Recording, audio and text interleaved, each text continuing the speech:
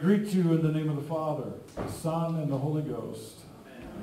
And the Lord be with you. And with thy spirit. And let us pray. Almighty God, unto whom all hearts are open, all desires known, and from whom no secrets are hid, cleanse the thoughts of our hearts for the inspiration of thy Holy Spirit, that we may perfectly love thee and worthily magnify thy holy name through Christ our Lord. Amen. Now hear what our Lord Jesus Christ saith. Thou shalt love the Lord God with all your hearts, with all your soul, and with all your mind. This is the first and great commandment. The second is like unto it. Thou shalt love thy neighbor as thyself. On these two commandments hang all the law and the prophets. We're going to be able to sing this? Yes. All right. We're going to sing today.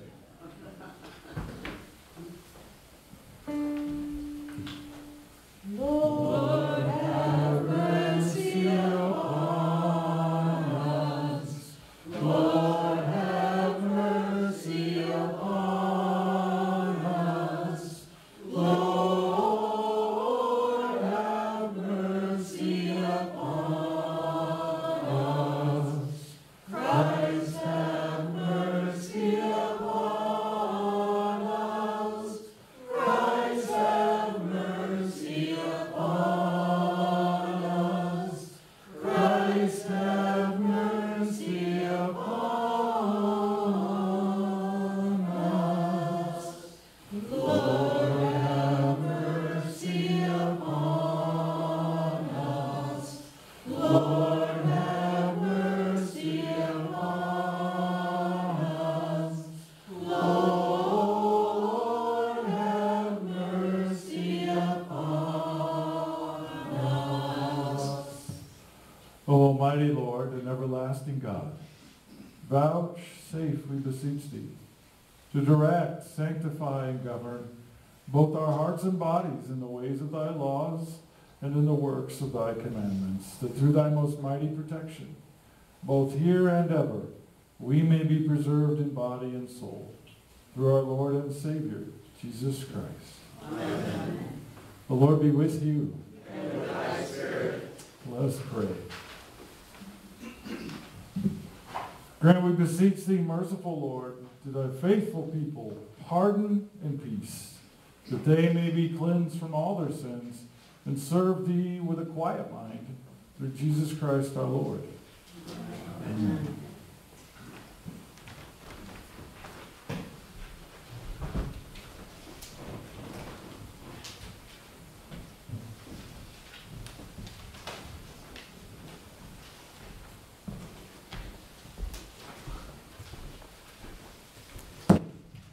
Good morning. Good morning. The first lesson is written in the 65th chapter of the book of Isaiah, beginning at the 17th verse. For behold, I create new heavens and a new earth, and the former things shall not be remembered or come into mind. But be glad and rejoice forever in that which I create. For behold, I create Jerusalem a rejoicing, and her people a joy. I will rejoice in Jerusalem and be glad in my people. No more shall be heard in it the sound of weeping and the cry of distress. No more shall there be in it an infant that lives but a few days, or an old man who does not fill out his days. For the child shall die 100 years old, and the sinner 100 years old shall be accursed. They shall build houses and inhabit them. They shall plant vineyards and eat their fruit. Here ends the lesson. Thanks be to God. Please join me in reading responsively those portions of Psalm 30 as printed in the bulletin. I will extol thee, O Lord, for thou hast drawn me up and hast not let my foes rejoice over me. O Lord my God, I cried to thee for help, and thou hast healed me. O Lord, thou hast brought up my soul from Sheol, restored me to life from among those gone down to the pit. Sing praises to the Lord, O you his saints, and give thanks to his holy name. For his anger is but for a moment, and his favor is for a lifetime. Weeping may tarry for the night, but joy comes with the morning. As for me, I said in my prosperity, I shall never be moved. By thy favor, O Lord, thou hast established me as a strong mountain. Thou didst hide thy face. I was dismayed. To thee, O Lord, I cried, and to the Lord I made supplication. What profit is there in my death if I go down to the pit? Will the dust praise thee? Will it tell of thy faithfulness? Hear, O Lord, and be gracious to me. O Lord, be thou my helper. Thou hast turned for me my mourning into dancing. Thou hast loosed my sackcloth and girded me with gladness, that my soul may praise thee and not be silent, O Lord my God. I will give thanks to thee forever. Glory be to the Father, and to the Son, and to the Holy Ghost, as it was in the beginning, is now, and ever shall be, world without end. Amen. The epistle is written in the 6th chapter of the letter to the Ephesians, beginning at the 10th verse. Be strong in the Lord and in the strength of his might. Put on the whole armor of God, that you may be able to stand against the wiles of the devil. For we are not contending against flesh and blood, but against the principalities, against the powers, against the world rulers of this present darkness, against the spiritual host of wickedness in the heavenly places. Therefore, take the whole armor of God, that you may be able to withstand in the evil day. And having done all to stand, stand therefore, having girded your loins with truth, and having put on the breastplate of righteousness, and having shod your feet with the equipment of the gospel of peace. Besides all these, taking the shield of faith with which you can quench all the flaming darts of the evil one. And take the helmet of salvation and the sword of the Spirit, which is the Word of God. Pray at all times in the Spirit, with all prayer and supplication. To that end, keep alert with all perseverance, making supplication for all the saints, and also for me, that utterance may be given me in opening my mouth boldly to proclaim the mystery of the gospel, for which I am an ambassador in chains, that I may declare it boldly as I ought to speak. Here ends the lesson. Thanks be to God.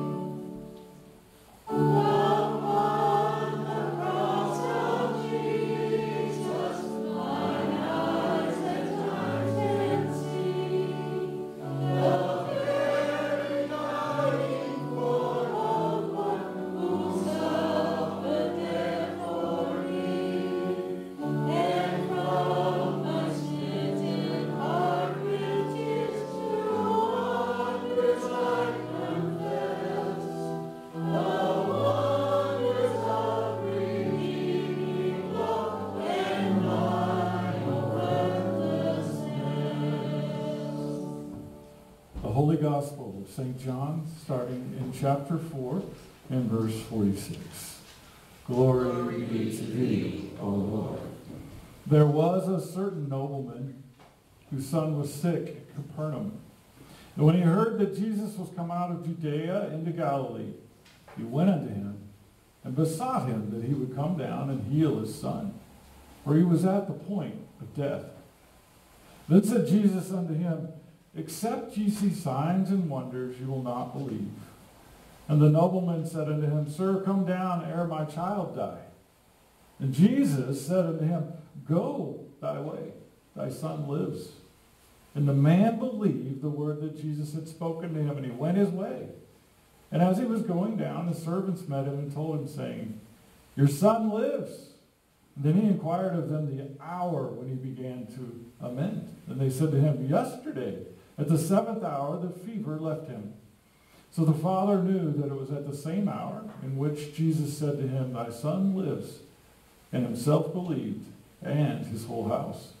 This is again the second miracle Jesus did when he was come out of Judea into Galilee. Praise be to thee, O Christ.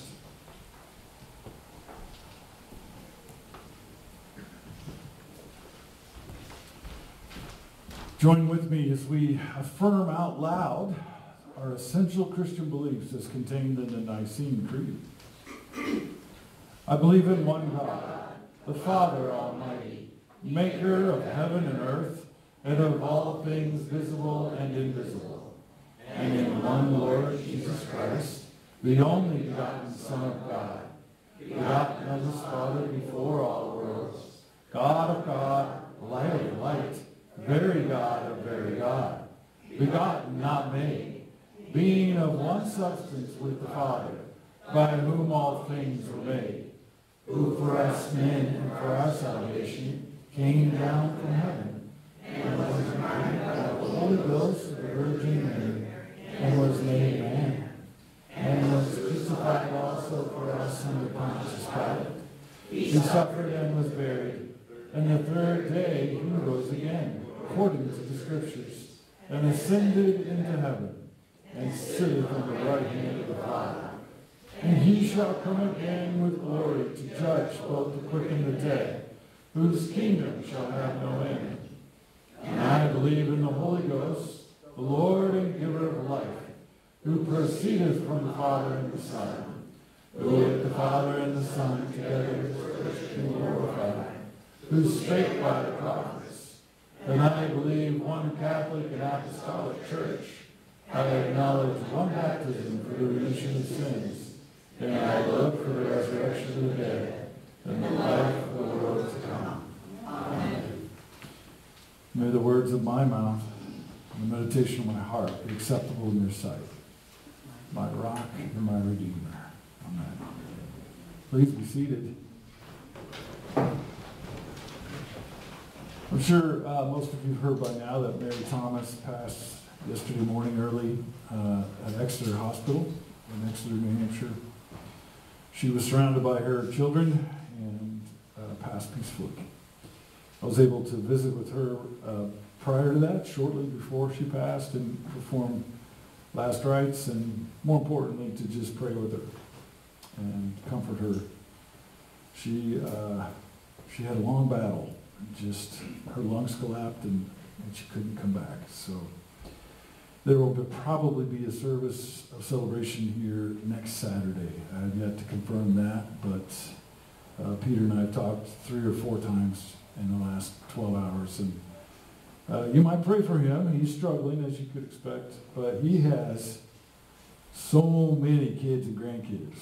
There were probably 30 people in that hospital room when she passed. I mean, they filled that room with love, and it was really quite beautiful to watch. So I know many of you have, will want to help, and we'll maybe get a sign-up sheet on the fellowship hall after the service, and you can bring some food and things for that celebration.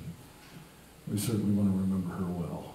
She had spunk, that woman. She had a scotch and a crab rangoon right before she passed. That's Mary. That's Mary I know. So, if you can, I want you to process that. Mary is in a better place. She's not hurting. She's not laboring to breathe. She's not in exhaustion. She's frolicking through the woods with her Savior. She's having a good time. So, let's be encouraged that we know her and know her faith and we know our Savior. Today, I want to shift our thoughts from that to something entirely different. We read, or rather, Subdeacon Tom read out of Ephesians chapter 6, which is this classic sort of epistle from Paul. He's describing spiritual warfare. He's talking about what it is that we're fighting in our lives, what it is that we come up against. And he's giving the church very specific instructions on how to do battle, how to fight, how to have this war. And there's a phrase in here, and I want to read to you again so that we're all on the same page. For our struggle is not against flesh and blood, contending only with physical opponents, but against rulers, against the powers, against the world forces of this present darkness, against the spiritual forces of wickedness in the heavenly and supernatural places. End quote. This is a very interesting quote. Paul is describing something that is both in this world and in the other world, right? And we've recently, through science, we've caught up with the Bible. It took us a few thousand years, but we figured out something called quantum mechanics. And we learned that, there are other dimensions. They're actually mathematically proven that there are other realities, different dimensions beyond the ones that we can measure, see, feel, etc. And so clearly, heaven and hell are in different dimensions, right? So scientifically, it took us over 2,000 years, but we caught up with the Bible and said, there is actual scientific data that proves the idea of heaven and hell and our own existence in different planes. Scientifically, that's really fascinating, but I'm a movie buff. So when I think about spiritual warfare, I get images from movies that help me understand it. And I've been studying in the last 3 years through the Society of St. Michael to become an exorcist. So I have deeply read and examined the histories and the early writings of the patristic fathers.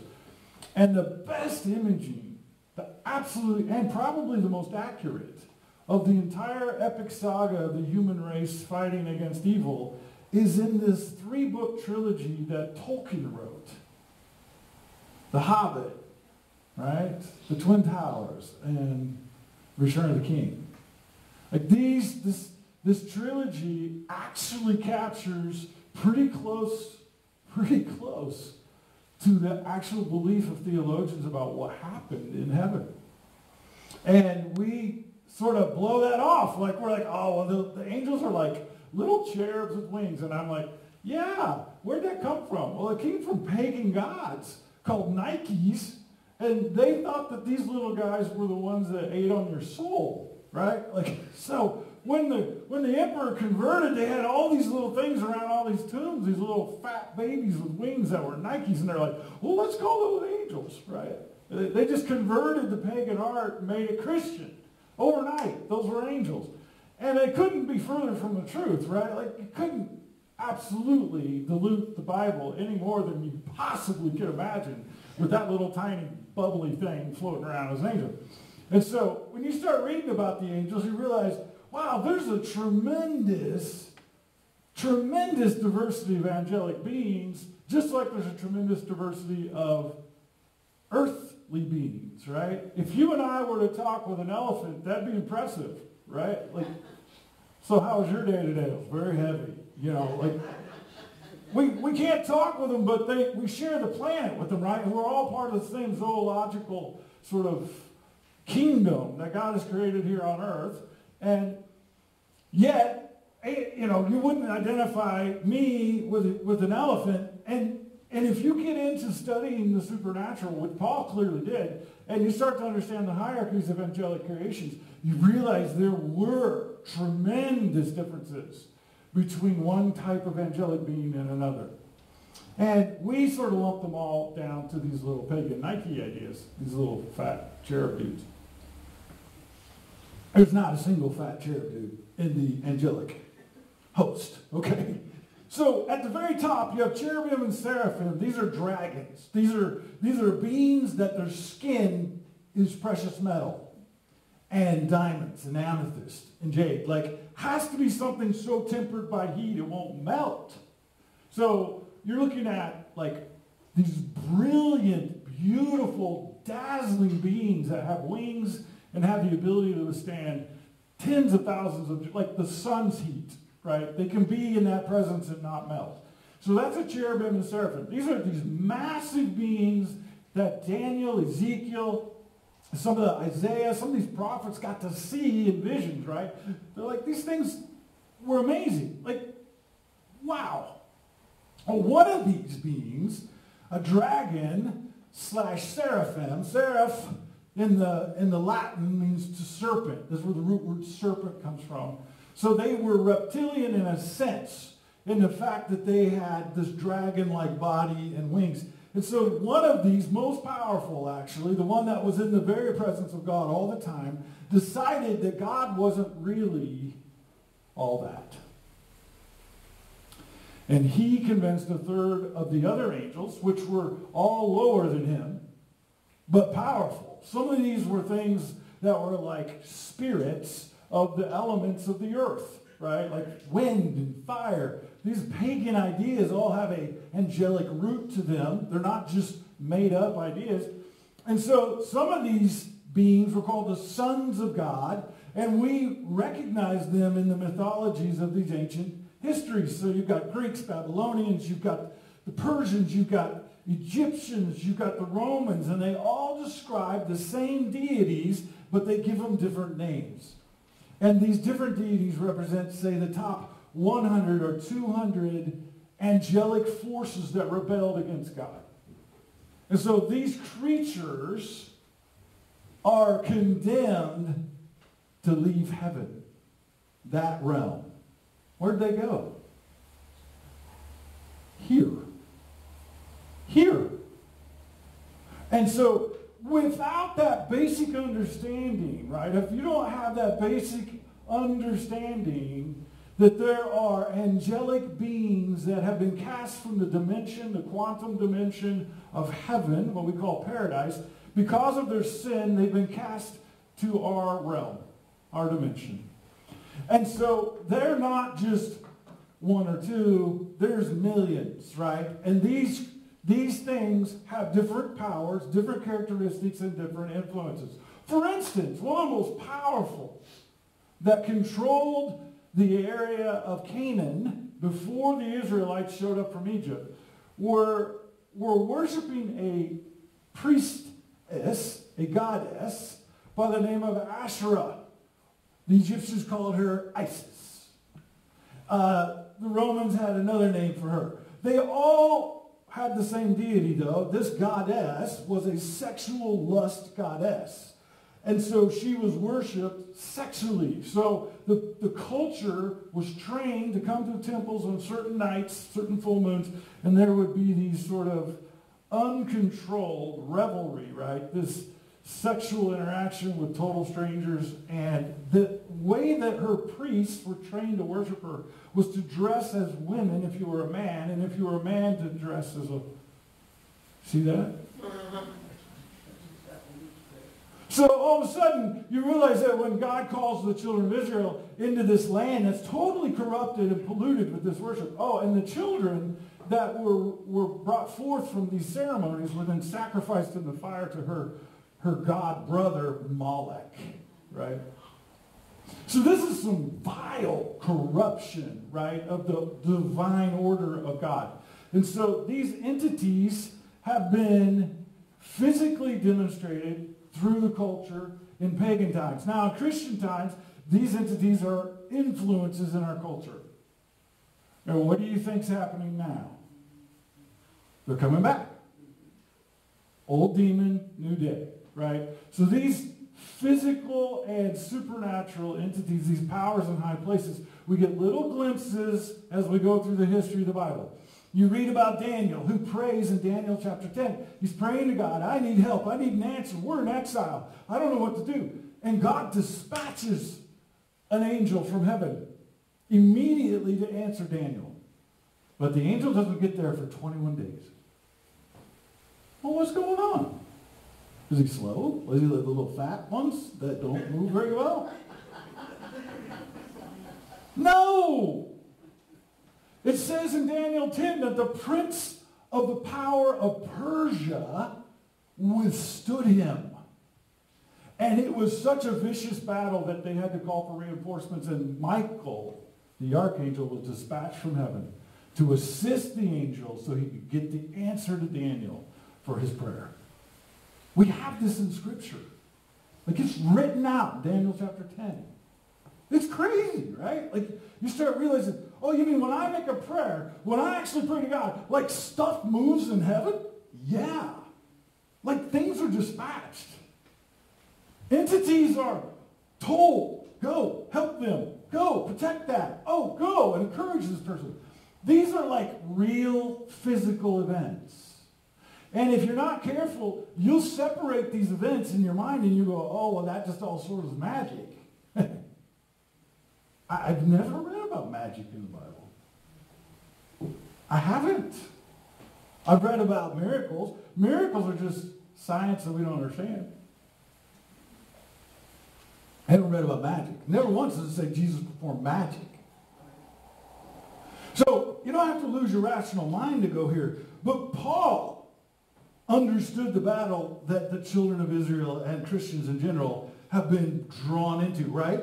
Because there was this moment in the history, prehistory of the earth, where God just said, enough.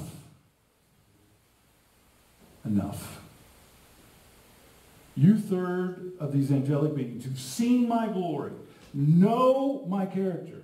If you've rejected me, then I'm going to create man.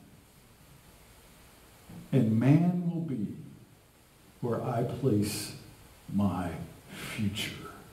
This will be the vehicle for deliverance and the restoration of the cosmos to the divine order. That is where Genesis begins. And if you don't understand that we got walked right into the middle of something, you don't understand what you're dealing with as a Christian. You'll just be deceived and manipulated and completely messed with your whole life because you don't actually grasp what's happening around you. For the Christians, the early church, they understood this all too real, okay? Because they lived in a pagan culture. And so they were seeing all these pagan behaviors and influences right out in the open. We've been in Christian America for 250 years, right? None of that stuff was tolerated. The last time they tried it, they burned them all. Not very far from here. A place called Salem, right? That's real stuff. Like real witches, real pagan stuff is real. And so we just haven't seen it because it's been driven sort of under the current. But I predict it's going to come right back. And you're beginning to see it in the society right now. Now, none of that is meant to be super discouraging. I want you to understand the canvas in which Paul's writing. Let me read it to you again now that I've given you some more context. For our struggle, what struggle? To keep your faith. I can't tell you how many Christians I've worked with who they were raised in the church. They get into the church, and I was one of them. And you get to a certain point in your life, and you're like, this is not how it's supposed to be. My life is nothing like the dream I had for my life. The plans I had, all the goals I had, none of this is working out at all the way I thought. And if you're trying to make sense of the world that's gone crazy without understanding how your faith fits into that crazy, you'll just sort of lose your grip on it and go, okay, I guess what I believe just wasn't real. And that's what's happening to a lot of people. And so I said, I'm going to tell you the truth. Right? I want to tell you the truth, what's happening behind the scenes. And so Paul said that the struggle for your faith is not against flesh and blood, contending only with physical opponents, but against the rulers. What? What rulers? Well, what happened when Eve took a bite out of that luscious fruit? Well, she convinced her husband, because Eve was hot. She was very hot. Eve was hot. Okay, she was the most perfect woman ever made. So Adam's looking at Eve, who is the most beautiful thing he's ever seen, and he's seen God. And he's looking at Eve, and he's like, okay, if I don't take a bite out of this luscious fruit with her, then she's going to be separated from me, and I'm only going to have God, and she's going to have to go away. So I'm going to choose to be with her. Because she's hot. And I would rather be separated from God than lose her. This has been man's struggle ever since. Talk to a man. He's got problems with hot Eve, right? Like it's a thing with men. We get this from who? Our great father, Adam, the first of us. Now, Eve and Adam, when they made this choice, they had been established, according to Genesis, the first 2 chapters, you can read about it. They've been established as the caretakers, which in spiritual talk is governors. They were the regents of earth. And everything was to be subservient to them. They were in charge of this planet. Spiritually, physically, and in every way, they were in charge. God gave that role to them. When they chose that fruit and each other over God, who got that power? Who became the regents of this earth? Those 1/3 of those angelic entities said, it's ours now. You've abdicated your role. We'll take it. And thus begins the Bible. That's the start.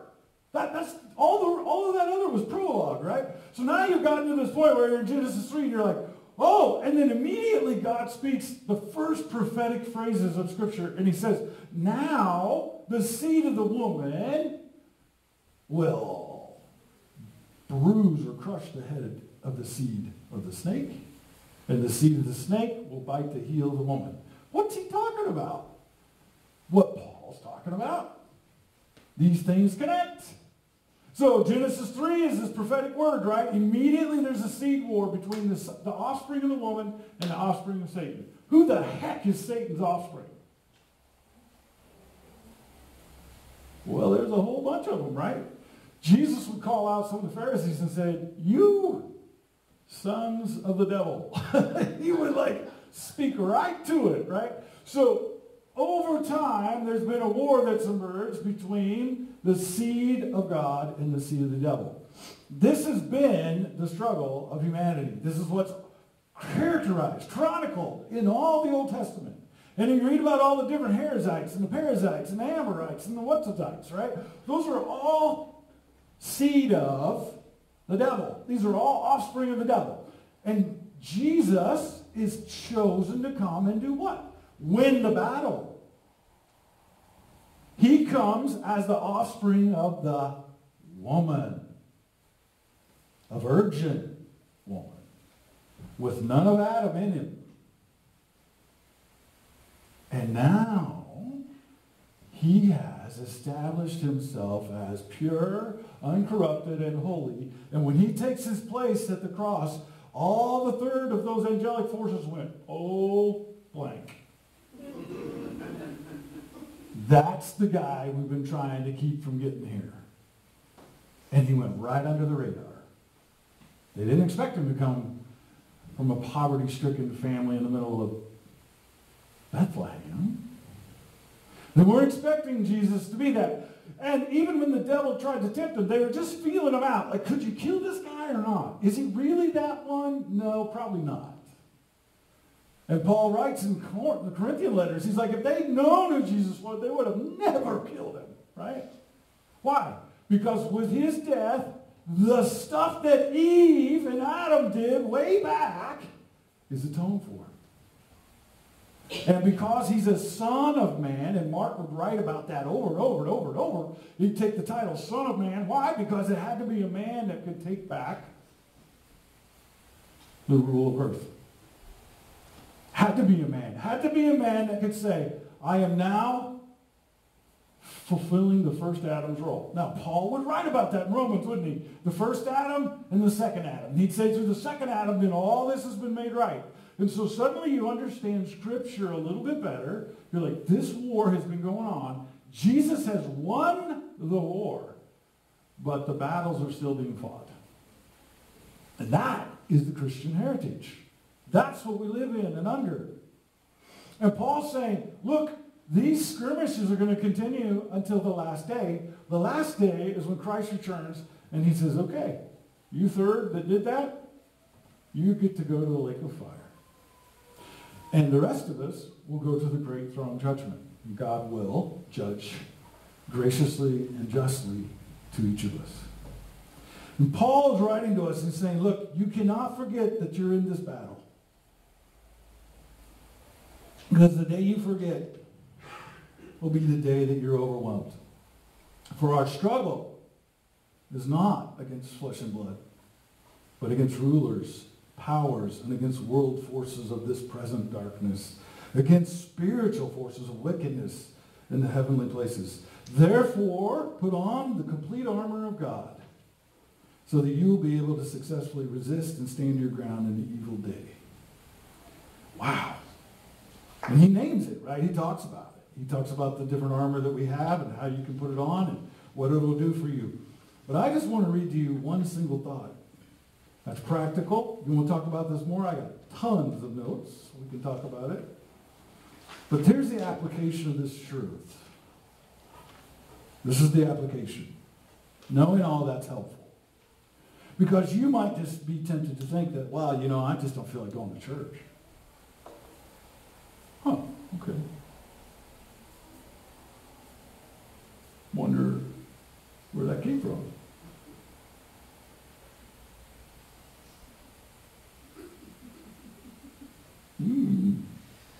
That probably didn't just come from inside of me. That probably came from someone who says, seed of Adam.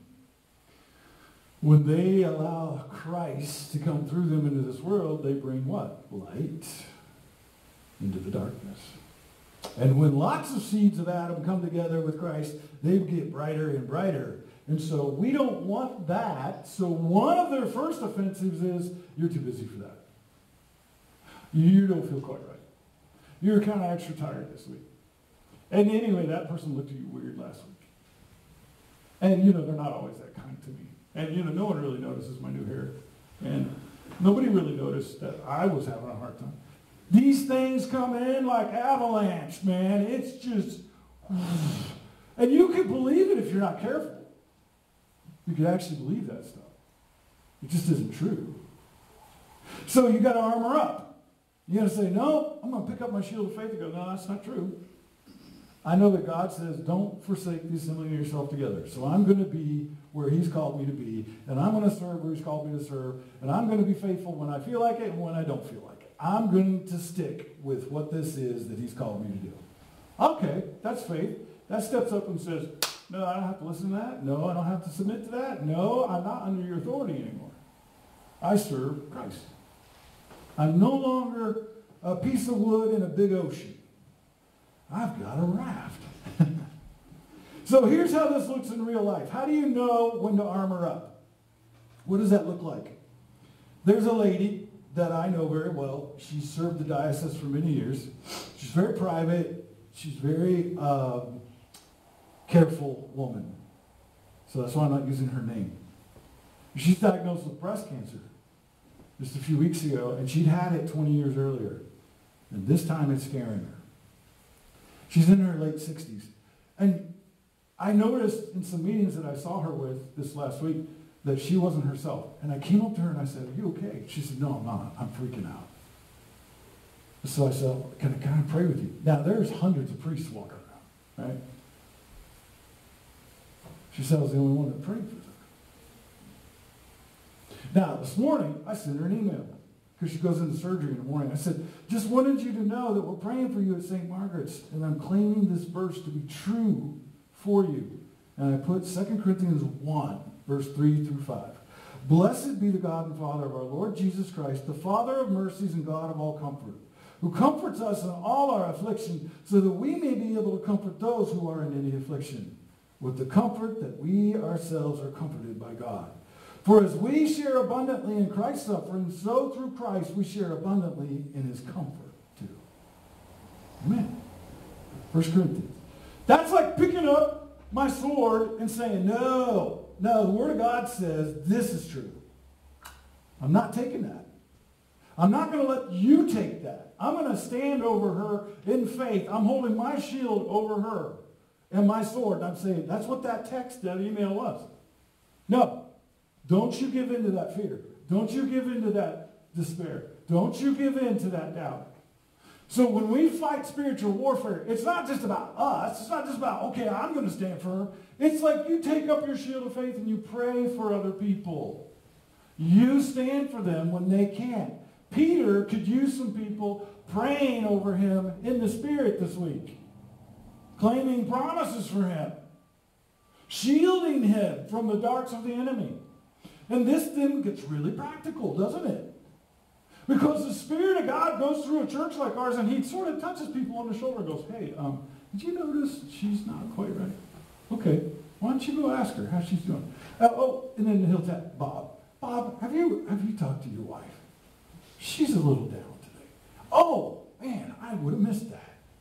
And then sometimes the Holy Spirit will come and tap someone else. You should reach out and text so-and-so. You haven't talked to them in like 6 weeks. Check and see if they're okay. This is spiritual warfare. This is claiming the truth of God over the circumstances someone may be in. Now, it's not magic. When you claim the truth of God over someone, when you pray for someone, when you stand with them in the spiritual war, you're not able to necessarily like magically cure what ails them. But you can bring hope to them. You can bring peace to their anxiety. And you can bring strength to them when they feel too weak to go on. That is what the church has been charged to do. And it has been the commission of the church since the very beginning. But over the last 2,000 years, we've sort of diluted the severity of this war. We've sort of pushed it off into metaphor and illusion and allegory and symbolism. And it's literal. Literal. So when you look at something in Hamas or Gaza and you go, what the heck? Well, yeah. There's war. There's spiritual battles going on. As Christians, we have the ability to influence our culture. We have the ability to influence our towns, our schools, our homes, right? So these truths can be presented as real, valid prayers that can free a home from anything from a demonic infestation to a town that's full of despair and joblessness, right? And so the church has been given the authority, the keys, all of the stuff that it needs to bind and to loose and to do all the stuff that needs to be done for God's kingdom to be here on earth. So, let's be about that this Halloween, which is in 2 days. Father, I'm out of time, so you speak to your people the way, Holy Spirit, that you want them to hear this. But this is a war, and we've been thrust into it. And we have a champion who won the battle. He won it all. So help us now to channel him, to walk in his might, to walk in his power, and to claim the Bible, the words of God, as the truth that they are in the lives that we face every day. In Jesus' holy name. Amen. Where's Bob? That was way over. Sorry. Remember the words of the Lord Jesus, how he said, it is more blessed to give than to receive.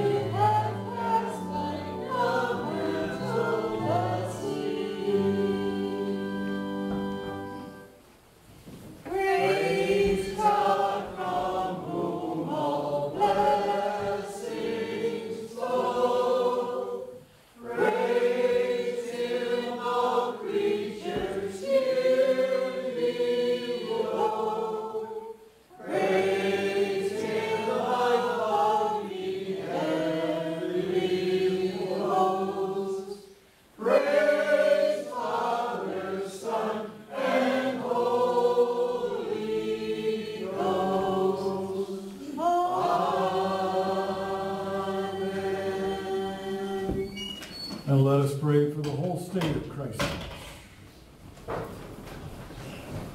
Almighty and ever-living God, who by thy holy apostle has taught us to make prayers and supplications, to give thanks for all men, we humbly beseech thee most mercifully to accept our alms and oblations and to receive these our prayers, which we offer unto thy divine majesty, beseeching thee to inspire continually the universal church with the spirit of truth, unity, and concord. And grant that all those who do confess thy holy name may agree in the truth of thy holy word and live in unity and godly love. We beseech thee also so to direct and dispose the hearts of all Christian rulers, that they may truly and impartially administer justice to the punishment of wickedness and vice, and to the maintenance of thy true religion and virtue. Give grace, O Heavenly Father, to all bishops and other ministers, that they may both by their life and doctrine set forth thy true and lively word, and rightly and duly administer thy holy sacraments. And to all thy people give thy heavenly grace, and especially to this congregation here present, that with meek heart and due reverence they may hear and receive thy holy word, truly serving thee in holiness and righteousness all the days of their life. And we most humbly beseech thee of thy goodness, O Lord, to comfort and succor all those who in this transitory life are in trouble, sorrow, need, sickness, or any other adversity. And so, Father, we remember Nancy, who has breast cancer, for Parker, a child fighting cancer. We pray for Mike, who has stroke and is dealing with dementia, for Pauline, who's got Parkinson's and memory loss. And we think of Alicia and Jacob, who need help with their mental well-being, for Mary and her family, for Marissa and Josh, Riley and Jay, as they're in a new chapter of their life. We pray for Philip and Sarah Tarantino, fighting lung and prostate cancer. We think of Greg and Carol, for caretaker stress and fatigue, and for strength. She cares for Greg. And Lord, we do remember our dear sister Mary Thomas. May she rest in peace in your presence, and we're going to miss her. Comfort Peter and her family in this sudden loss. I pray that you'll give strength to them, their faith would not grow weaker but stronger in the midst of this grief. And Father, I think of the city of Lewiston, Maine, and the terrible loss of 18 lives. Evil from heavenly places that has come to earth is corrupting us. And so, Father, for the people of Lewiston, we have no idea what that feels like, but you do. And so comfort them as only you can. Give them the strength they need, and may their faith fail not. May they find renewed hope. May you bind back the darkness in that town. And may your light bearers come forth, your Christians. May they spread hope all among the people and the children in that town. And may the devil not win there. We ask this in Jesus' name. And so we bless your holy name for all thy servants who departed this life in thy faith and fear, beseeching thee to grant them continual growth in thy service and love, and to give us grace so to follow their good examples, that with them we may be partakers of thy heavenly kingdom. Grant us, O Father, for Jesus Christ's sake, our only mediator and advocate. Amen. Now you who do truly and earnestly repent of your sins, and are in love and charity with your neighbors, and intend to lead a new life, following the commandments of God and walking from henceforth in his holy ways, draw near with faith, and take this holy sacrament to your comfort, and make your humble confession to Almighty God, devoutly kneeling.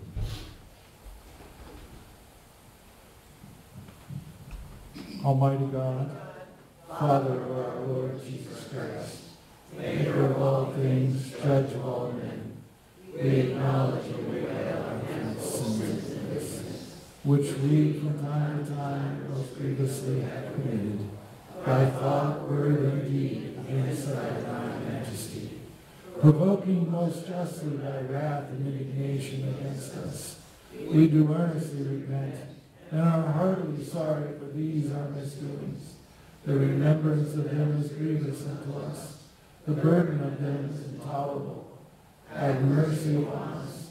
Have mercy upon us, most merciful Father.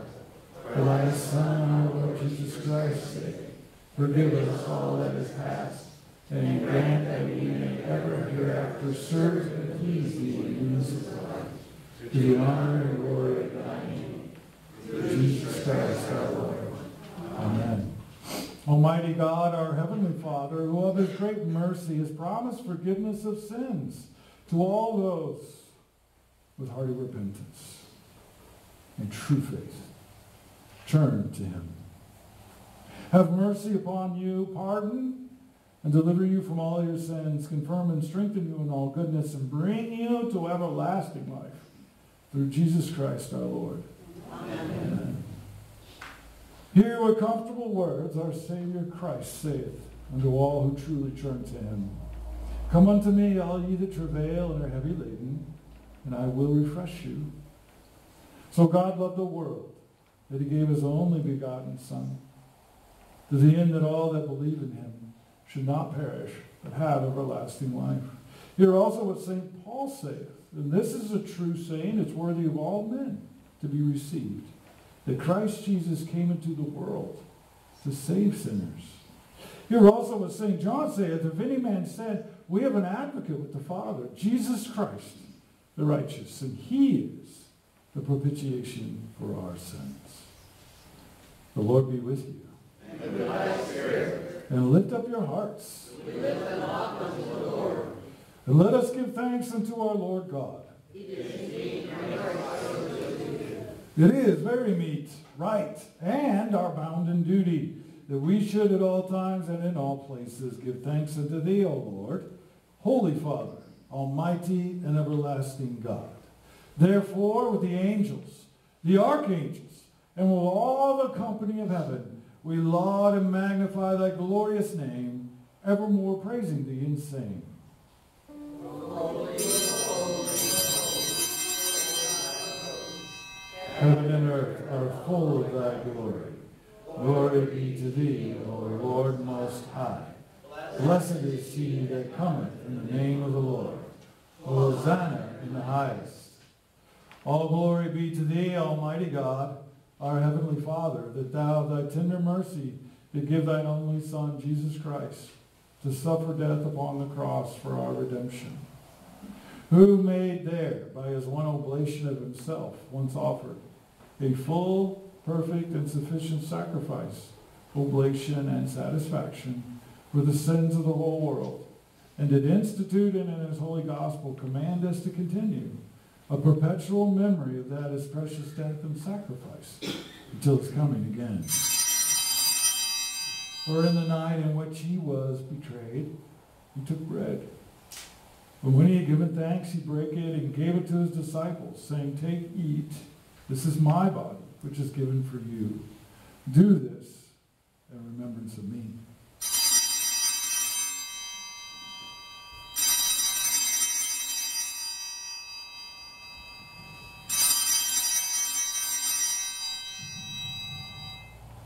Likewise, after supper, he took the cup, and when he had given thanks, he gave it to them, saying, drink ye all of this, for this is my blood of the New Testament, which is shed for you and for many for the remission of sins.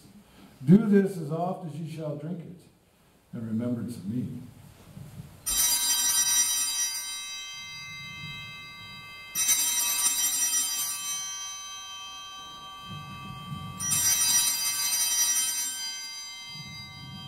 Wherefore, O Lord and Heavenly Father, according to the institution of thy dearly beloved Son, our Savior Jesus Christ, we thy humble servants do celebrate and make here before thy divine majesty, with these thy holy gifts, which we now offer unto thee, the memorial thy Son has commanded us to make, having in remembrance his blessed passion and precious death, his mighty resurrection and glorious ascension, rendering unto thee most hearty thanks for the innumerable benefits procured unto us by the same.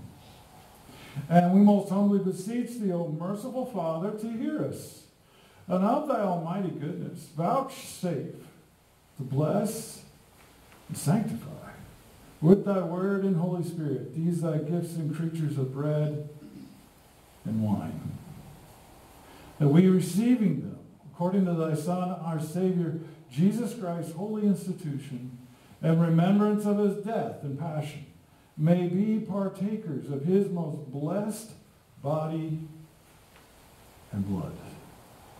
And we earnestly desire thy fatherly goodness, mercifully to accept this, our sacrifice of praise, thanksgiving. Most humbly beseeching thee to grant that by the merits and death of thy Son, Jesus Christ, and through faith in his blood, we and all thy whole church may obtain remission of our sins and all other benefits of his passion. And here we offer and present to thee, O Lord, ourselves, our souls, and our bodies to be a reasonable, holy, and living sacrifice unto thee. Humbly beseeching thee that we and all others, we shall be partakers of this holy communion, may worthily receive the most precious body and blood of thy Son, Jesus Christ. Be filled with thy grace and heavenly benediction, and made one body with him, that he may dwell in us, and we in him. And although we are unworthy through our manifold sin to offer unto thee any sacrifice, yet we beseech thee to accept this, our bounden duty and service, not weighing our merits, but pardoning our offenses, through Jesus Christ our Lord, by whom, and with whom, in the unity of the Holy Ghost, all honor and glory be unto thee, O Father Almighty, world without end. Amen. And now, as our Savior Christ has taught us, we are bold to say, Our Father, who art in heaven, hallowed be thy name. Thy kingdom come, thy will be done, on earth as it is in heaven. Give us this day our daily bread, and forgive us our trespasses, as we forgive those who trespass against us. And lead us not into temptation, but deliver us from evil. For thine is the kingdom, and the power, and the glory, forever and ever. Amen. The peace of the Lord be with you always. And with thy spirit. We do not presume to come to this thy table, O merciful Lord, trusting in our own righteousness, but in thy manifold and great mercies.